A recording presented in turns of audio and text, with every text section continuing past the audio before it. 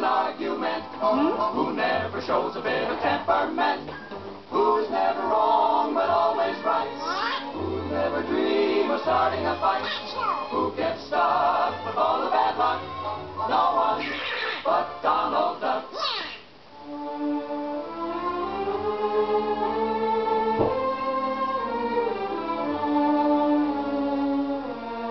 Now, Miss Daisy Duck, please tell me what happened in your own world. Well, Doctor, I came to tell you about my boyfriend, Donald Duck. Now, madam, no names. All right, Doctor. Well, one beautiful spring day, Donald, my boyfriend and I were walking in the park. Now in the window on the 99th floor of a tall building was a beautiful flower in a pot. It toppled out of the window and fell like a meteor right on my boyfriend's head. I tried to revive him. Finally, he came to and looked at me. I smiled back reassuringly, and then it happened. It seemed as though we were hearing some strange voice. Donald Duck, you are the greatest singer in the world. With that, he got up, dusted himself off, gave me a low, gracious bow, and started to sing. When you wish upon a star, shining brightly from afar. It was beautiful. I stood enchanted. Tears filled my eyes.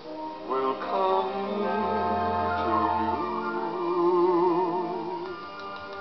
As he finished, I applauded.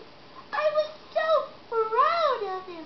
But when I rushed forward to clasp his hand, he gave me a cold, icy stare, as though he didn't know me. And before I could say how eloquent, he was snatched up by a famous theatrical agent.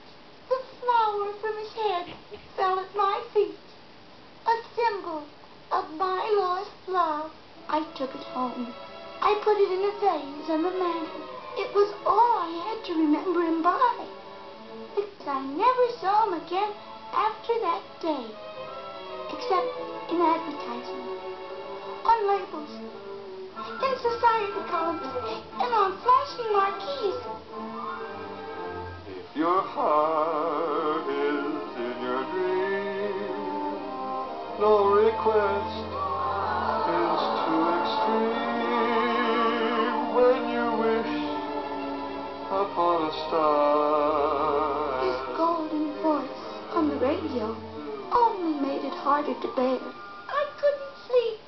I couldn't eat. I didn't want to live. I was going crazy, mad, jealous. I tell you, I was insane. Suddenly, I was snapped out of it by a newsboy's voice. Donald Duck sings in person tonight at Radio City. I rushed for my man.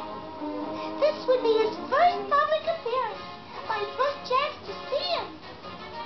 But by the time I reached Radio City, a long line of humanity had formed, and I was too late to get inside. So I went to the rear and waited at the stage door. At last I should see him. But no, crowds formed and blocked my view. Thousands clamored to get his autograph.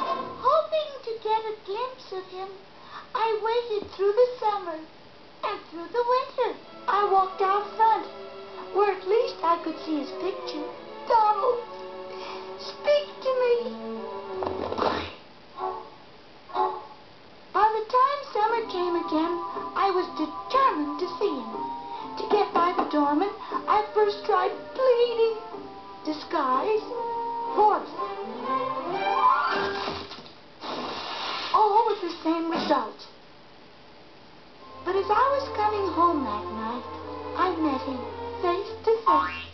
Donald, darling, I missed you terribly. I'm so happy for you. But he gave me that same cold, icy stare again. I fell at his feet and poured out my soul to him. Through tears, I told him I was hungry and starving for his love. So he threw me a dime and continued on his way. But as soon as I gained control of myself, I decided it was time to come to see you, Doctor, for a solution to my problem. Well, it's obvious the hit on the head caused your boyfriend to go through a complete mental and physical change. I can help you, but first you have a big decision to make. Do you want the world to have him and his beautiful golden voice, or do you want him back again for yourself? It's either the world or you. Me!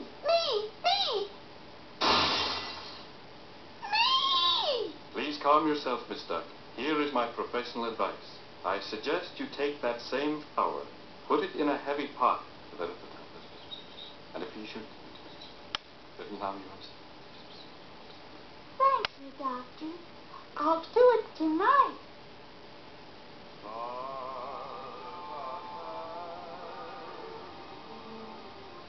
They bring to those who love a sweet fulfillment of their secret longing,